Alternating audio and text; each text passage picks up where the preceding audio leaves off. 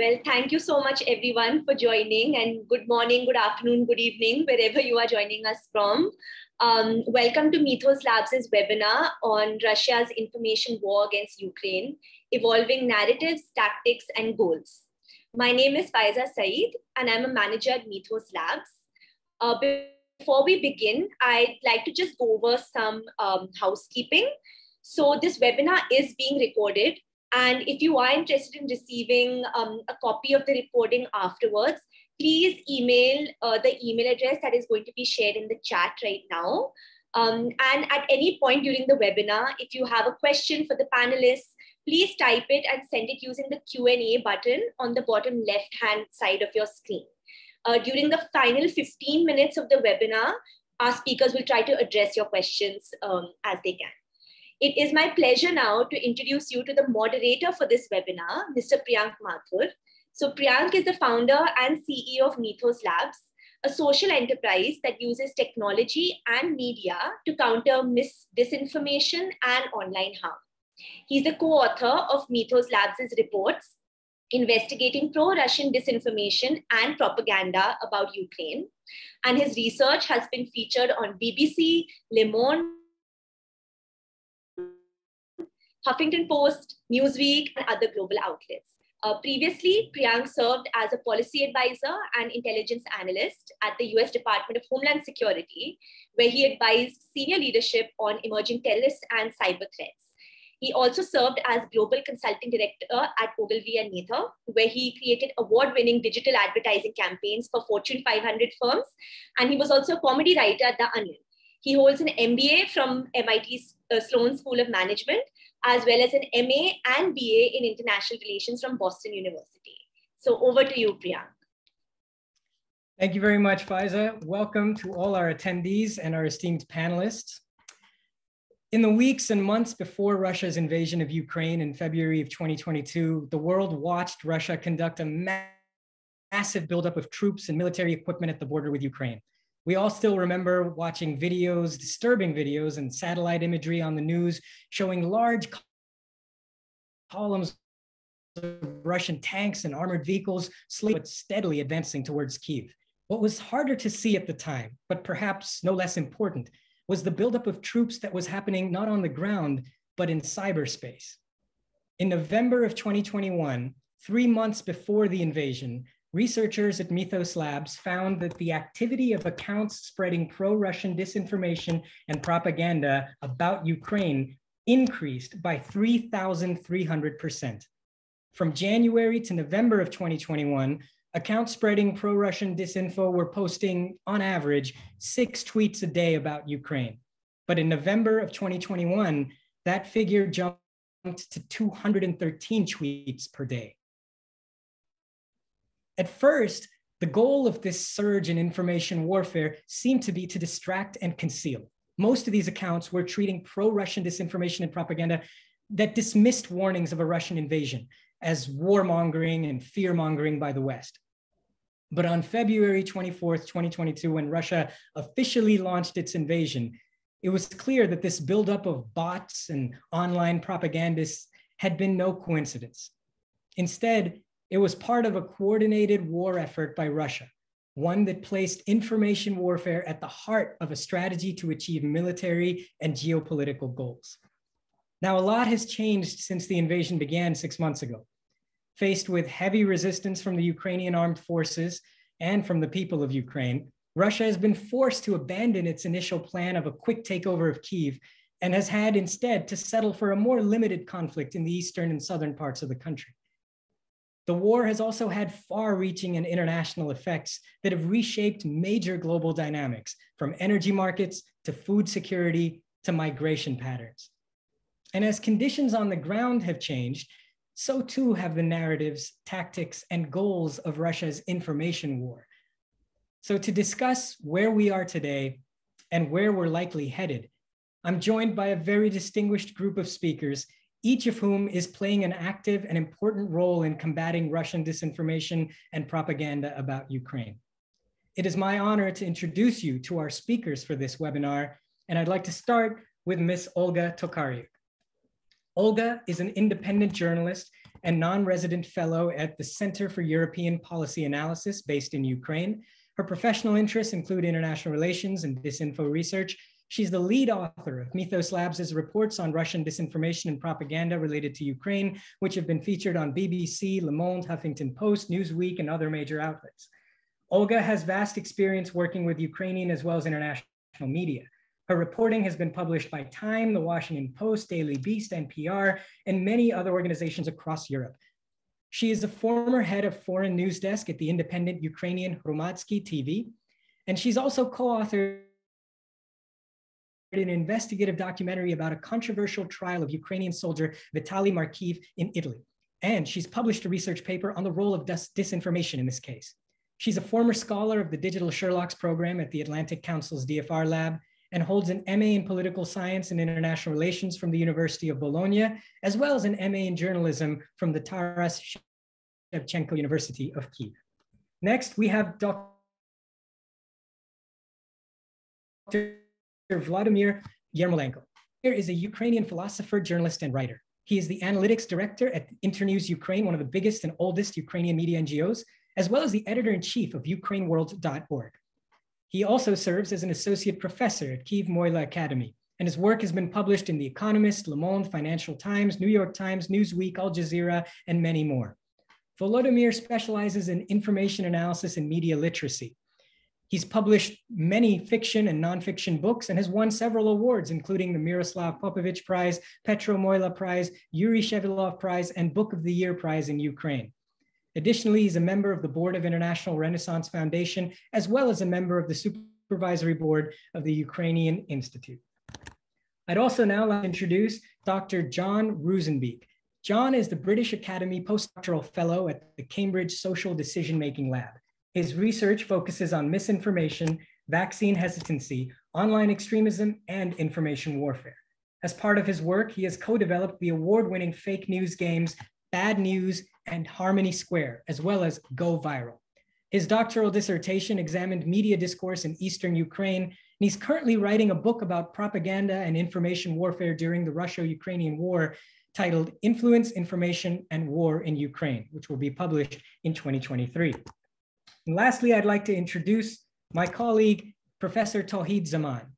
Tauhid is Chief Technologist at Mythos Labs and an Associate Professor of Operations Management at the Yale School of Management. He received his Bachelor of Science, Masters of Engineering, and PhD degrees in Computer Science and Electrical Engineering from MIT.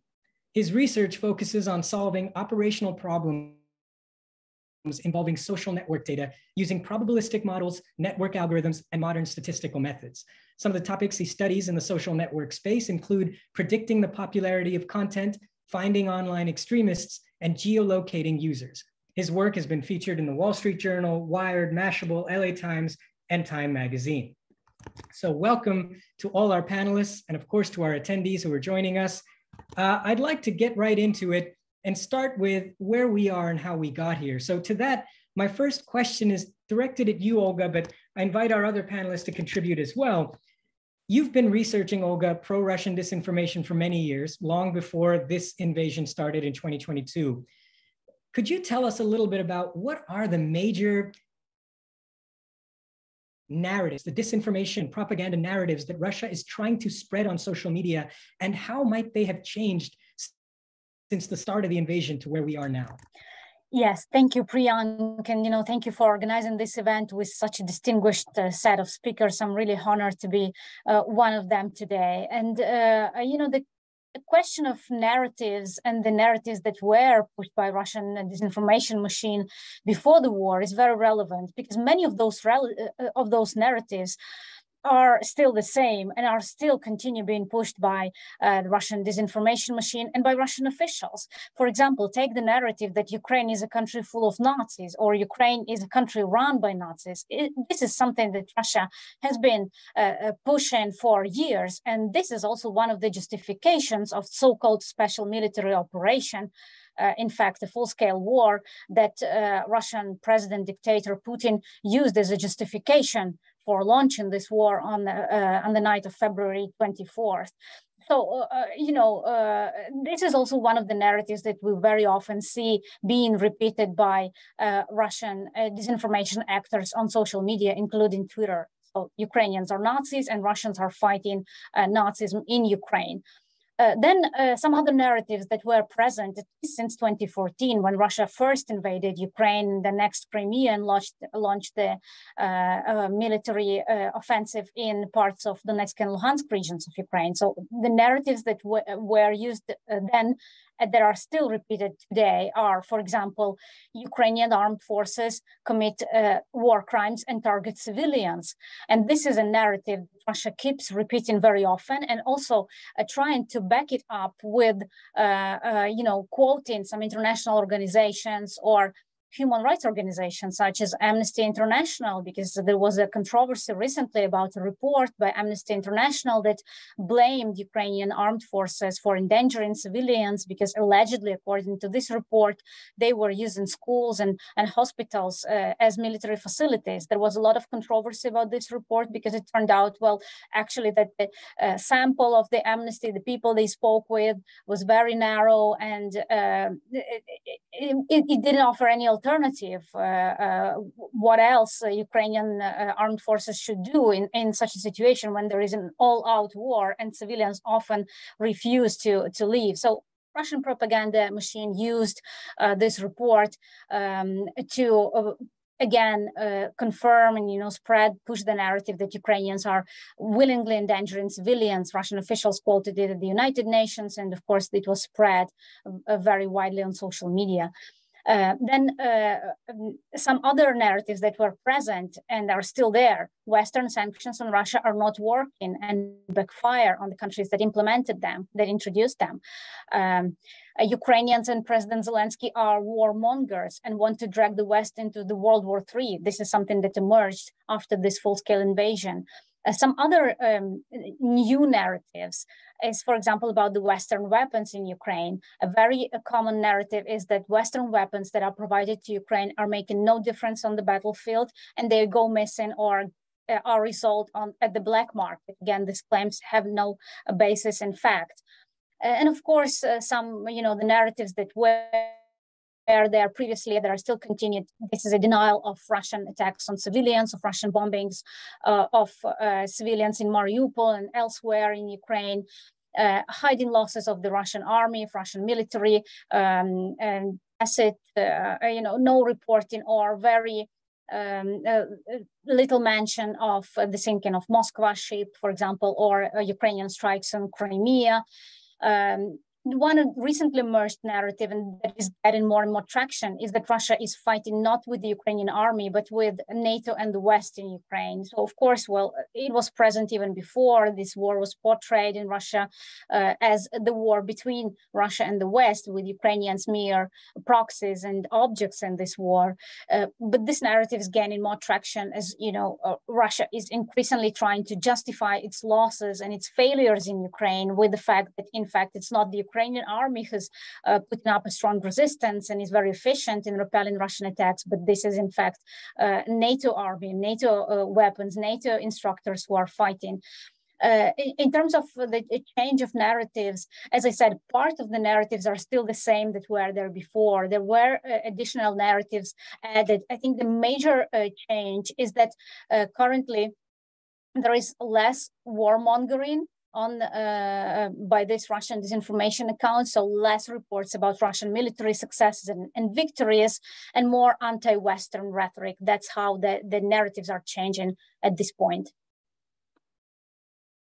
Thank you, Olga. That is definitely fascinating, and I'd like to turn to you, Volodymyr. I believe you're in Kyiv right now. It must be surreal to have seen a lot of the changes that Olga is talking about and happening on the ground as well, both of you having been in Ukraine this time. Volodymyr, you have written about the historical context of this invasion and some of the underlying philosophical trends and maybe causes, the root causes of this. I'd like to ask you about the goal. This has been referred to many times as Putin's war. And if that's the case, then it's also Putin's information war. So what is his ultimate goal, do you think, in waging this information war? Is it to erase a sense of Ukrainian national identity? Or is it to try and instead build a sense of pan-Russian identity among Ukrainians? Or is it a bit of both or something else altogether?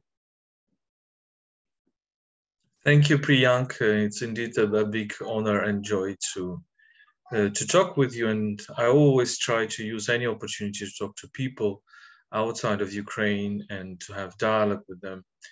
And responding to your question, of course, it's not Putin's war.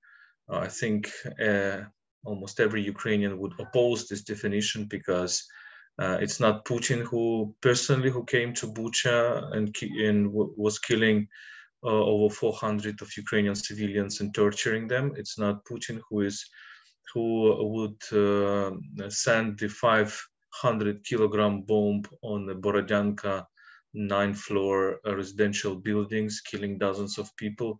It's not Putin personally who has shelled the shopping mall in Kremenchuk, and we can go on and go on with this. Unfortunately, if we look at the public opinion polls in Russia, we see the big support for this war, and we should really understand what is going on in the minds of the Russian people. I don't want to say that every Russian is responsible for that, but at least there is, of course, a kind of a collective idea inside Russia, which is supported by the majority of people, which would either refuse from judging, from making his or her own judgments about the war, and we see it from the lots of news reports from Russia when people are just saying, "Okay, I'm not interested in politics," or if Putin decided to make this war, then it is just decision they know better than us, or it's a conscious support of this. Now, why is that happening? I think, and here we come indeed into the core of the problem.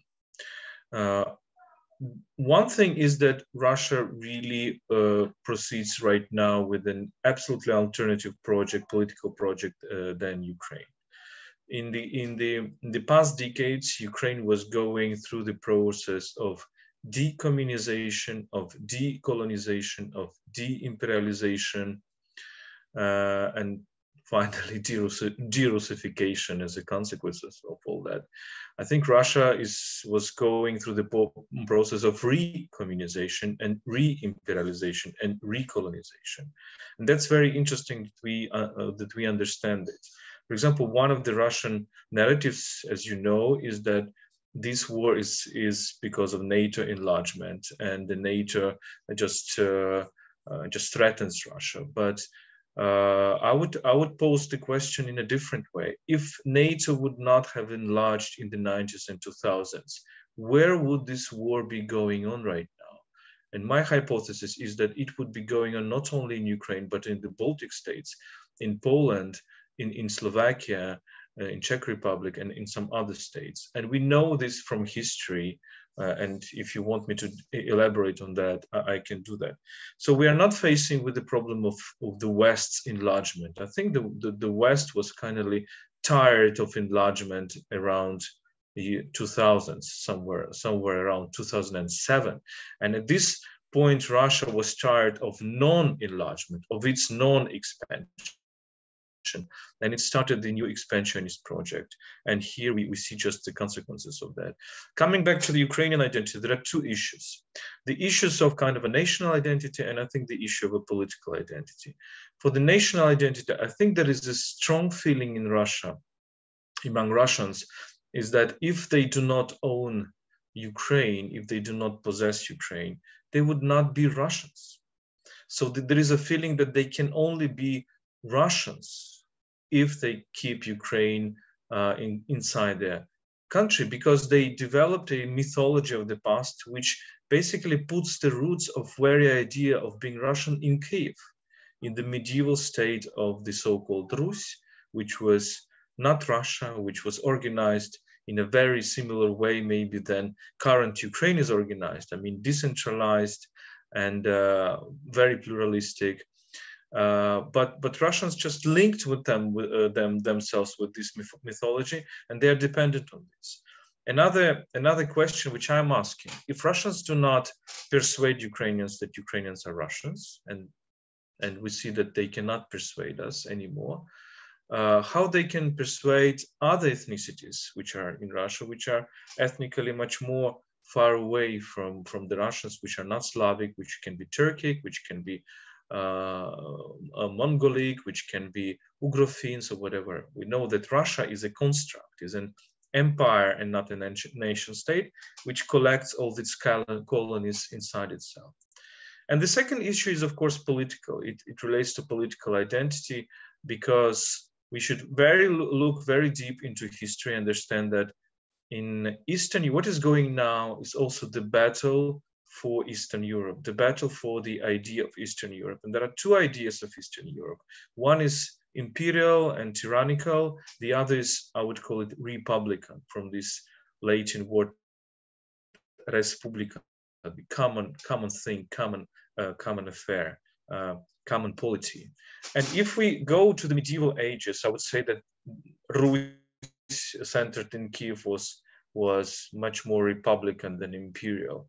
If we look at the other statehoods here up until the 17th century, the Great Duchy of Lithuania, the Polish-Lithuanian Commonwealth, in all of them, this proto-Ukrainian element was very important. They were all thinking of themselves primarily as republics, not as empires and tyrannies. And this political culture went through all the political idea of Ukraine. If you want me to describe Ukrainian political idea in one word, I would say that this is a struggle for anti-tyrannical political culture, anti-tyrannical politics, anti-tyrannical society. And obviously there is a big clash between Russian idea of politics and society and Ukrainian one.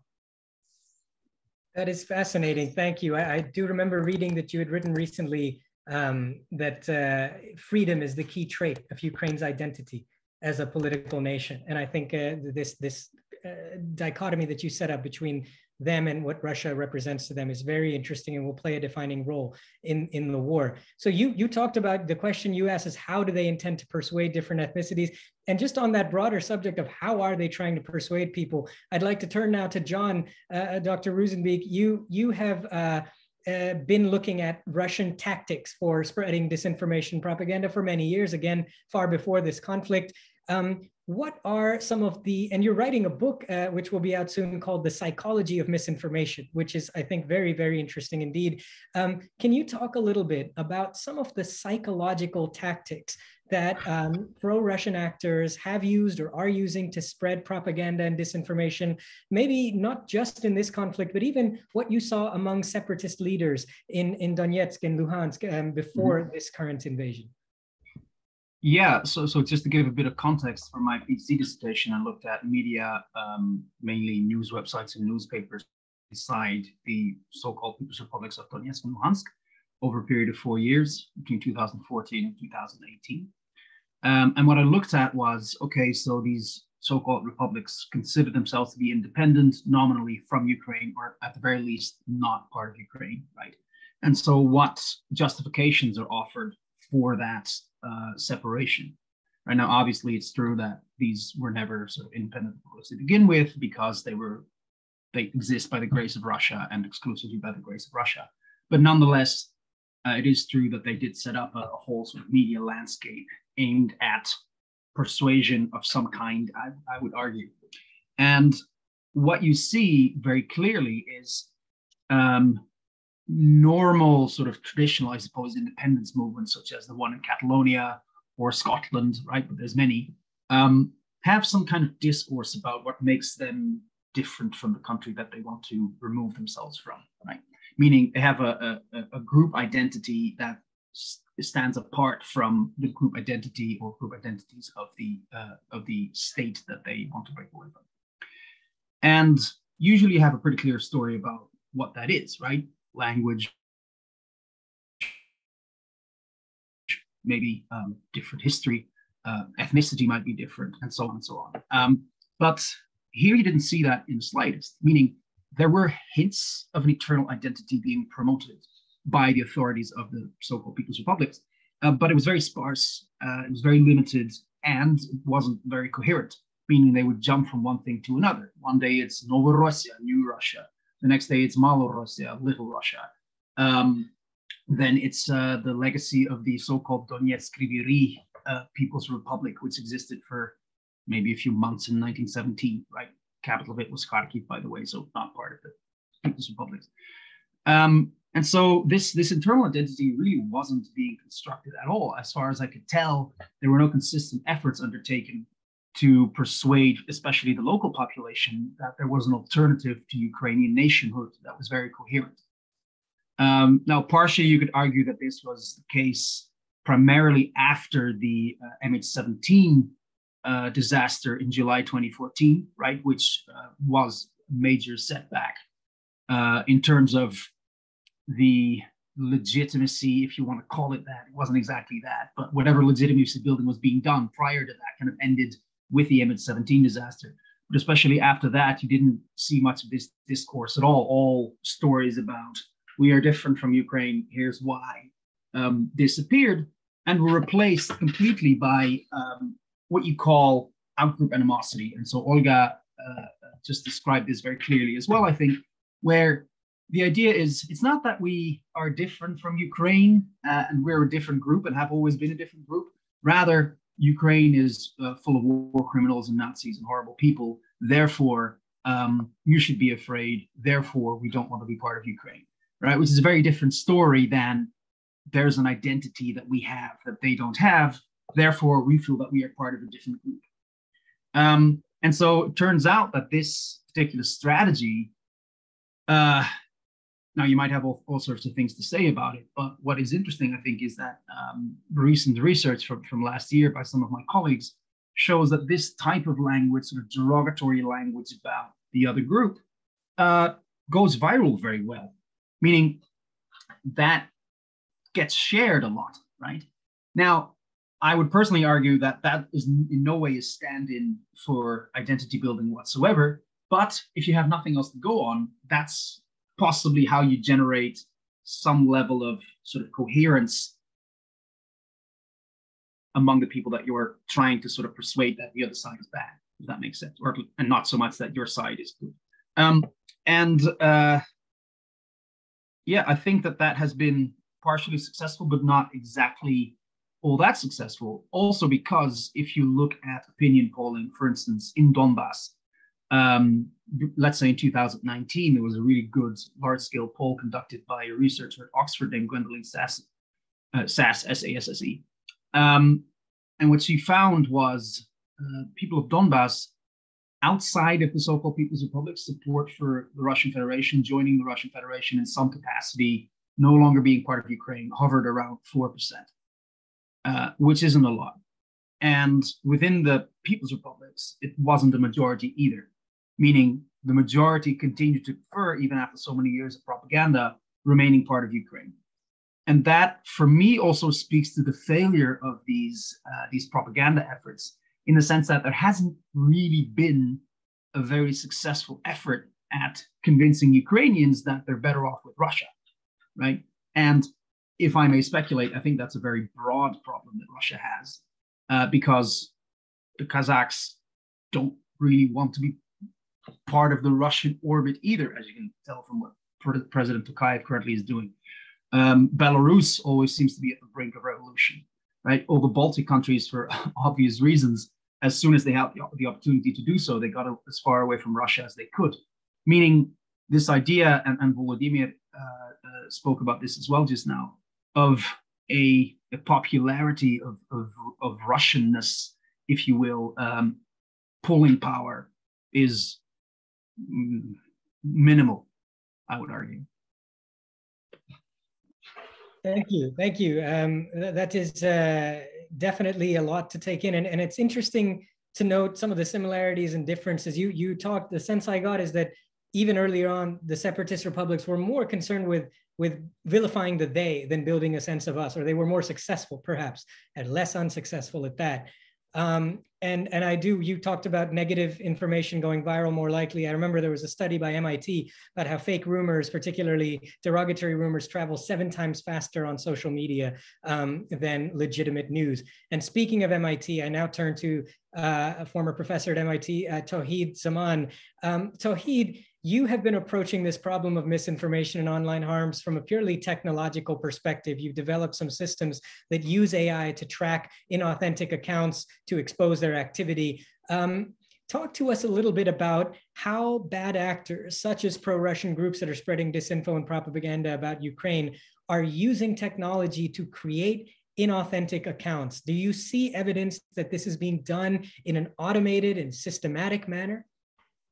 Yeah, so in the Ukraine discussion, right, we collected a bunch of bots, and it was kind of funny. So our algorithm find bots that are basically retweeting at excessive rates in the discussion, basically kind of anomalous, non-human behavior. And these accounts are kind of funny. So if you check when they're created, they weren't created all of a sudden, like, right before the war started. They've been created steadily at a rate of about 2 per week since 2009. So the accounts talking today about the Ukrainian and Russian conflict, they've been born every week for the past like 13, 14 years. There's a couple of years when the creation rate kind of got very high. So in 2011, 2014, and also 2020, 2021, the rate of creation doubled. So I think those years are years of maybe something about the Russians was, and Ukraine had kind of gotten intense. I think 2014 was the Euromaidan revolution. I'm not sure about the actual historical context, but maybe Olga could chime in. But yeah, there's like spikes to creation in certain years, but then it's just steady every single week, about 2 bots per week. So whoever is building this army is building it slowly and steadily over time. Now, if you're doing that, it's kind of impressive because Twitter has changed the way you can create new accounts. So back in the old days means before 2016, creating Twitter accounts is very easy. I remember in my group, one of my students actually created 1,000 fake Twitter accounts just using fake Google Voice numbers, right? So I call that the Wild West. So those are the good old days. After 2016, it became very hard to make a fake Twitter account. You need an actual legitimate phone number to create an account. And so for more recent research using like bots to persuade people about different things on social media, we could only create like a few accounts to do the experiments. So for me as a researcher in academia, making a Twitter account is kind of a chore. But if I'm maybe a nation state with a bigger budget, then creating a bunch of fake Twitter accounts might be much easier. So I think the cost of making the bots increased. However, I think the technology that the bots utilize is much more sophisticated. So today's bots or tomorrow's bots could be a lot more intelligent than the previous bots, because yesterday and today, the bots mainly just retweet other accounts and amplify certain narratives that are out there in the media. But with the way AI is developing, I think in the next couple of years, the bots actually say things that sound coherent that you can't tell it's actually a bot. For the Ukrainian bots, certain patterns we notice that are interesting. So these bots are multilingual in that they don't just retweet articles in a certain language, they retweet articles in many languages. So on average, these bots, they're tweeting in like 14 or 15 different languages. The main languages are English and Russian, but also other languages like French, Spanish, German, etc. And their main language of usage actually changed over time. So before the invasion, these bots, they mostly talk in Russian. I think about 60% of their tweets were in Russian. And then suddenly, all of a sudden, once the war starts, these bots are tweeting mostly in English. Like half the tweets are now in English, and Russian is more like 30% of the content. So something made them switch their language of choice after the invasion started. And if you see who they're actually retweeting in English, a lot of the accounts I didn't recognize. They're just basically these kind of anti-establishment independent journalists. But some of the names did sound kind of familiar. So if you follow in the Twitter space, Zero Hedge is a prominent libertarian account, talks about financial news. So they get amplified quite a bit by these Russian bots. And also Glenn Greenwald, who is a journalist who's very critical of the US military. He gets amplified quite a bit. And if you study disinformation, a gentleman named Jack Posobiec also is amplified quite a bit. And what they're amplifying is these people talk about how the Russian invasion or the Ukrainian war is kind of, instigated by the West. They have this narrative recently that the war is causing prices of gas to go up in Europe, and Europe is going to be paying the penalty for this invasion. And you see this kind of narrative is being pushed by like mostly the right wing in America, but they kind of align with the, I guess, the Russian narratives. And so these bots seem to be amplifying those types of messages. I wouldn't say these right wing pundits are like intentionally trying to help the Russians, but their narratives just kind of align with the Russian narrative. And so the bots today, they seem like they're a fan of the American right wing, which is kind of interesting.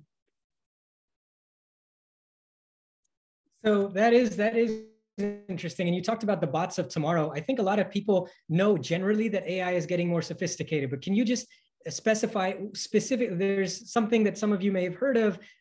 OpenAI, a company funded by Elon Musk, has released something called GPT-3, which is a text generation AI, and it can create very human-like sounding text and tweets and posts. You've got DALL-E 2, which is image generation AI. You give it a prompt and it creates a painting or an image or a photograph that looks like it was taken by a human. Are you saying that technologies like that can be used by bots to create content that is so indistinguishable from humans, there will be really no way of telling it was made by a machine or a person? Oh, for sure. So I teach a class at Yale School of Management on social media analytics. And one of my class lectures is actually using GPT-3 to generate fake tweets and to show them how easy it is. So to get a sense of how powerful the tech is today, if you go to GPT-3 and just type in, write a tweet critical of Ukraine in the voice of a woman, right? It'll write a tweet about that topic in that particular voice. And the tweet will sound just like that person wrote it. So generating fake content that kind of fits a narrative is actually trivial today. So I think the bots of tomorrow could just like, you know, have a bot operator, right? Go to some tech like GPT-3 and put in a general query, right? Write a tweet about such and such thing with certain such sentiment. And it'll generate hundreds and hundreds of messages, right? And you can just have those fed to different bot accounts and tweeted, and it'll appear as if there's genuine, you know, human beings that are like, you know, aligning with your particular narrative on AI. DALL-E 2, that you mentioned, is even more terrifying. So that thing, you type in like a query, like draw a picture. I mean, the innocuous queries are draw a picture of a cat playing ping pong on the moon. And it'll draw that kind of creative picture, and it'll look just like the thing you described. Those are kind of the fun examples they like to advertise. But if you're really sinister in your thinking, you can do a lot of fun things with it. I remember one time I tried in my class, live just for fun, I said, let's draw a picture of Russian tanks rolling through Kiev. And actually, to my pleasant surprise, the AI says, we cannot draw that picture. That is controversial or dangerous. So DALL-E 2, I think OpenAI realized how powerful it is. You can't make like these war propaganda images with DALL-E 2, like Russian tanks going through Ukraine, a fake picture of that. They can't do that. However, you can do just tanks rolling through a city, and then just stay on the caption when you tweet it, here is the Russian tanks going through Kiev, the war is over, they should give it up. So that can happen today, and I'm for sure like tomorrow, and tomorrow being like maybe, you know, a year, because the tech is getting really good really fast, that the really sophisticated bots are just going to look like people, right? And so that's going to be a much more terrifying kind of environment to be in, and we're going to be there sooner than you think.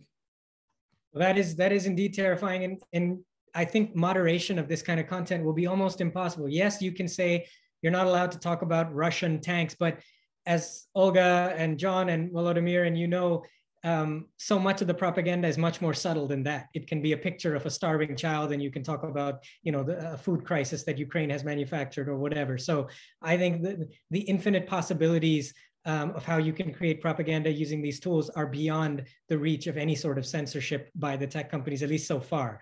Yeah. So in that sense, I feel like maybe I've done something bad here. If you're in the audience and you like disinformation, I've told you how to get around DALL-E 2's like limitations. Just generic pictures of stuff will be okay, but specific people will not be possible. So just. Well, we're hoping no one in the audience is going to take you use the up tech for good people. Yeah. But just coming back, and I know we just have about 5 more minutes before we want to take questions, 5 or 10 more minutes. So just to circle back on where we're headed, Tauhid gave us a good introduction of where the technology is headed. It's going in a rather scary direction when it comes to the potential for how you can manipulate information online. But coming back to you, Olga, As Tauhid also mentioned, languages have shifted. There's new target audiences. Our own research that you and I co-authored in June, a paper talking about how the share of Spanish language tweets that is being put out by accounts spreading pro-Russian disinfo and propaganda has more than tripled since March to June of 2022. Many of these directed at audiences in Latin America, calling the Americans gringos for what they're trying to do in Ukraine and comparing it to American imperialism in Latin America. Similarly, there's been Russian influence campaigns in India, Africa, across the Middle East. There's been a 680% increase in the number of accounts spreading pro-Russian disinformation and propaganda that are retweeting official Chinese state-affiliated accounts. So you are seeing lots and lots of examples of a diversifying global audience.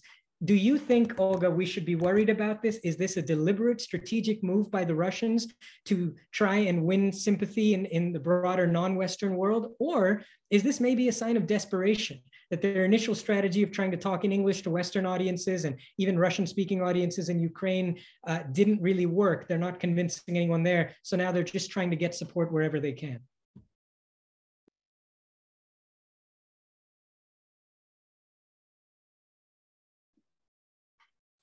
So, Olga, are you? I think Olga was a little bit out, right? Did you hear the question? Yeah, my connection just dropped and I was temporarily offline. Let me jump in then, Priyank. Sure. I will take this question and then we'll let Olga think about it and maybe add something. So look, if we look at Russian disinformation strategy, we see that one of its very important tools is polarization, right? Polarization of the internal politics. That's what was happening in Ukraine already in the 2000s. In the 2000s, then you suddenly realize that this strategy is tested in other countries. In Britain, for example, during the Brexit referendum, in the United States, you all know this better than us. In Poland, in some other countries. Now, I think Russia is now doing the same for the whole world. And it's trying to polarize the whole world. And sometimes we should take seriously what they're talking about. When they were talking about the new European security order, if you remember this so-called ultimatum in autumn 2021, just before this full-scale invasion, I think we should take it seriously. That's exactly what they want to achieve. And the new European security order for them was to split Europe in half, as Europe was split in half after the Second World War, to have two pillars of the European security. One, the pillar, let's say, American pillar, NATO pillar, and another one which will be controlled by the Russians. I think they're trying to do the same with the world right now. And basically, they're trying to play the game. The worse image they would have in the West, the better they will feel in other countries, which are kind of a feeling that the West was also an imperialist power, which was doing a lot of harm, which was also doing a lot of violence. So we should really see it as a strategy. And when we look at those countries that you mentioned, Latin America or Indonesia or China or Africa, whatever, I think we will increasingly have this picture. Russia really wants to be the leader of this anti-Western world. And coming to this, what John was saying, this is very remarkable because we see actually that not only these so-called separatist republics do not have their identity, Russia itself doesn't have its identity. And that's something we should really talk about. What I mean by that is that you might, for example, assume that Russian current identity is an anti-Western, right? They're showing themselves as the opponents of the West. They're reviving this old Eurasianist ideology of the 1920s, which would say that Russia is a separate civilization, which has absolutely different tools from the Western civilization. And those Eurasianists, which are now revived by people like Dugin and others, would be saying that Russian roots are rather in the nomadic tribes of the Eurasian steppes, or than in the Western European culture. Okay, we can accept this narrative, right? And say, okay, you are considering yourself as different. But what they are saying right now, they're not saying that they are anti-democratic. They are saying they're genuine democracy. When you look at the current narratives of Russia against Ukraine, this is really schizophrenic, because they're saying that, look, Ukraine is getting totalitarian. Zelensky is a totalitarian leader, and Ukraine is a country of slaves which do not have a say in the politics. Well, this is the mirror reflection of what Ukrainians are now saying about Russians, with the little difference is that Ukraine, we can check it on facts, is a genuine democracy which has freedom of speech, at least had before this invasion, before the martial law, and which was changing its presidents very, very regularly, as we know, and which was providing the plurality and checks and balances, etc., etc. So this is the paradox, the internal schizophrenia, which is present in Russia. And I just want to say, to address those people in non-Western countries to which they are addressing, don't believe this Russian narrative that they are a big anti-imperialist force. We know that the West was and has been and maybe is imperialistic in many ways. We Ukrainians understand that. We know the history of European colonialism of the 19th and 20th century. But I think there is a slight difference right now. The Western democracies, the debate about this in the Western democracies is possible. The accusation of the Western powers is possible. The condemnation of the wars, of the colonial wars, of the Vietnam War, of the Iraq invasion is possible. None of it is possible in Russia. You cannot disguise the Chechen wars in Russia objectively.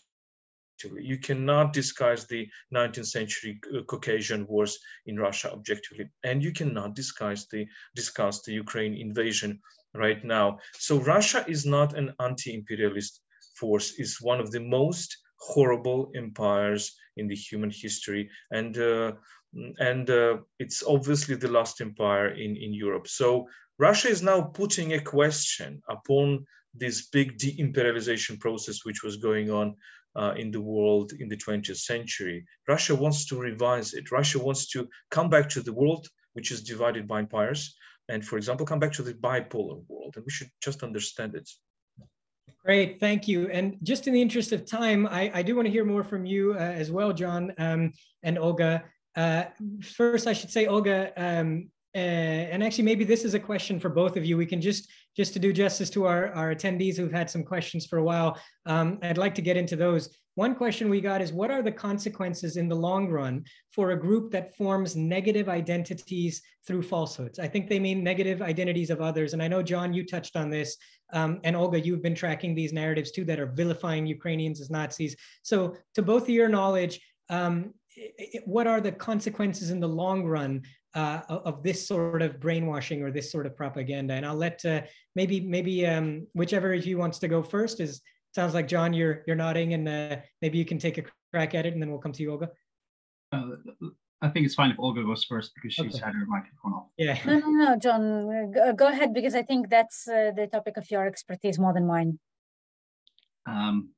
You really overestimate my expertise, I'm afraid. Yeah. This is an immensely complicated question. The long-term consequences of this, I mean, obviously what you try to achieve by doing this is increase intergroup distance, right? You're trying to increase negative perceptions of a different group among the group that you're targeting.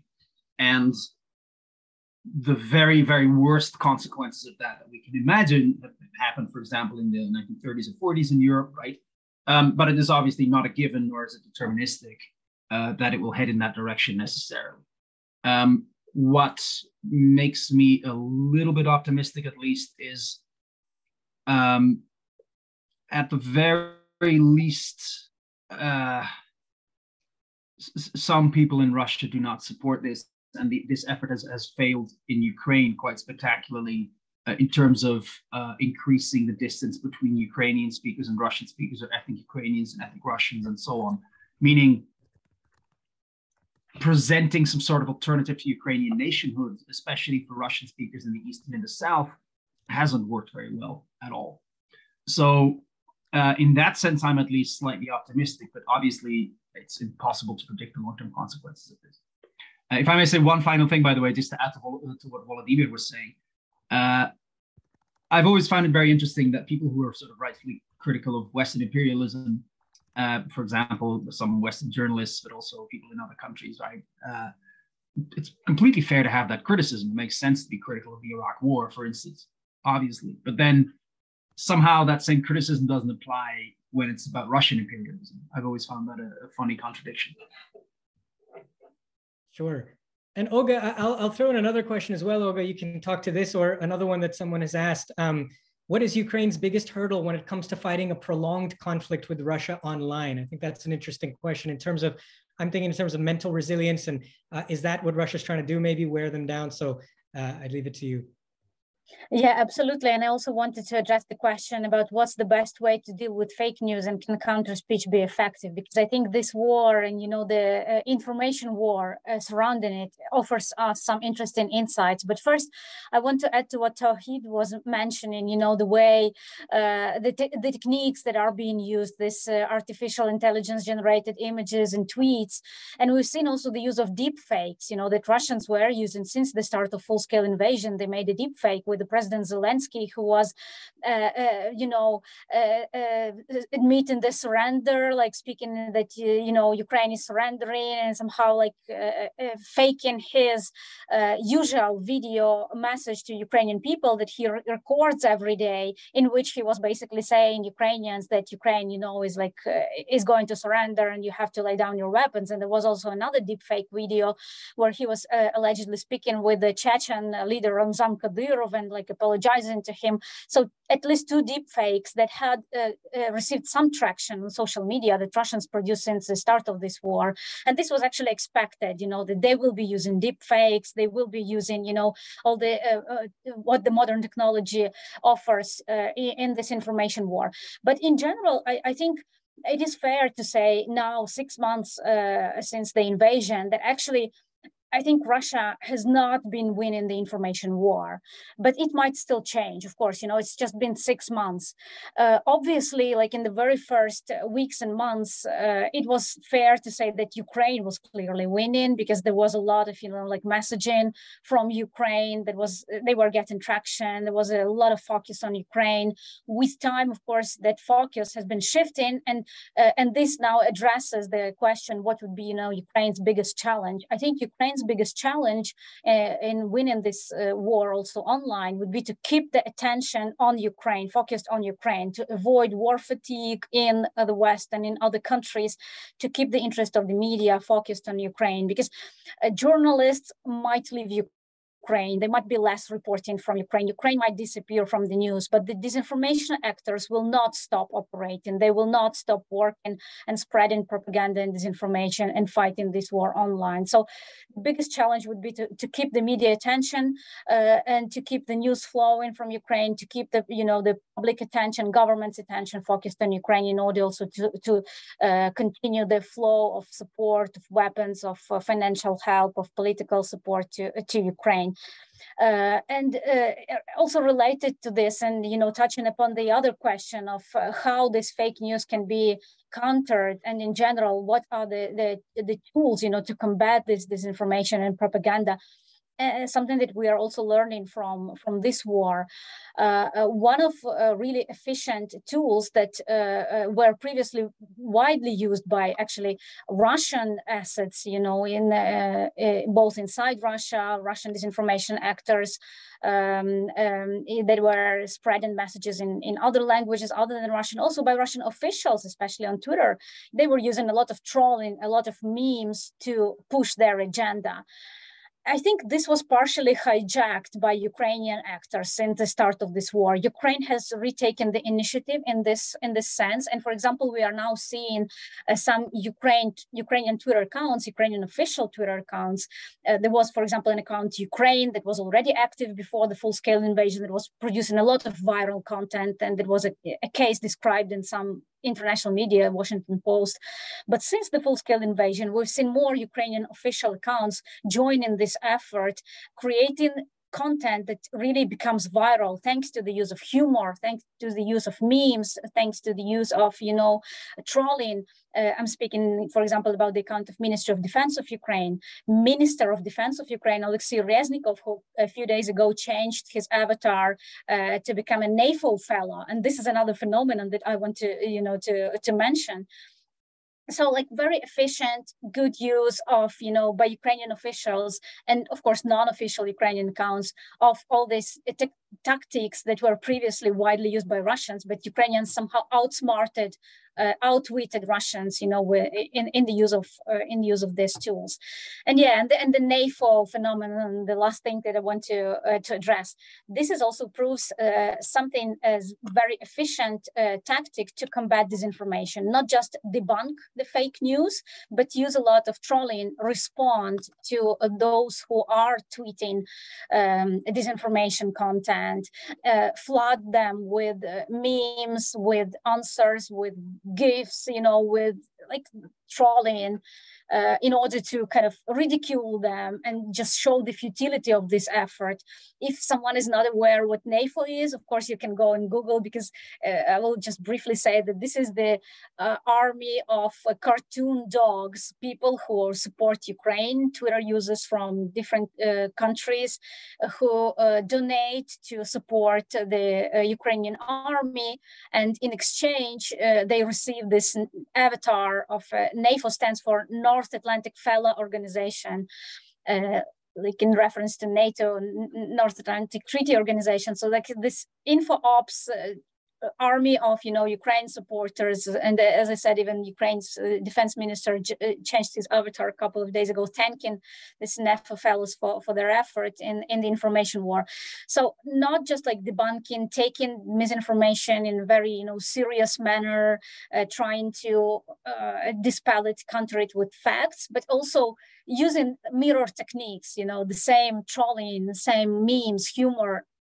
It turns out that it's really working, and it helps also to keep the attention focused on news from Ukraine, on the events in Ukraine, which is of course now in Ukraine's essential interest. Thank you, Olga. And now I'm just going to go a little quickly, because it's wonderful to see so much interest from our attendees, some great questions. I think there's one question here. John, I know that you have a lot to say on how can we counter misinfo as well. You've done some great work with the games, technology, and inoculation, this approach of trying to immunize populations against misinformation instead of trying to counter specific narratives. So really quickly, in just a minute or so, could you talk about your experience testing out that approach? Does it look promising? Do you think it could work in this context? By the way, I really like this idea of counter trolling. That's amazing. Very good idea. Please do that. So I mean, there's a supply side and the demand side in a sense, right? In this problem, meaning there's people who supply the disinformation. You can do a few things about that, and I'm sure Tauhid would have many things to say about it. But there's also the demand side, meaning if you can't completely prevent people from being exposed to disinformation, how do you build resilience and reduce the likelihood that they're persuaded? And one of the ways to do that is by pre-bunking this kind of content, meaning by preemptively exposing what kinds of techniques and tactics you're likely to be exposed to in this disinformation. And that can take all kinds of forms, but a study that we published about a week ago, we created a couple of short videos, 5 short videos that each expose one of these manipulation techniques, and we rolled them out on YouTube. And on YouTube, it turned out that people who saw these videos as an ad, just a simple YouTube ad, just like you might see one for a brand, we're much better than the control group at identifying these manipulation techniques. So there's some promise for the scalability of these kinds of approaches, not only with videos, but also, for example, with fake news games and other sort of mini literacy efforts that seek to build resilience at scale. Okay, thank you. So, and I think Tauhid, just really quick, there's a couple questions here we have about tech. I think the interesting essence of these questions is, yes, AI is getting more advanced. Yes, that's terrifying.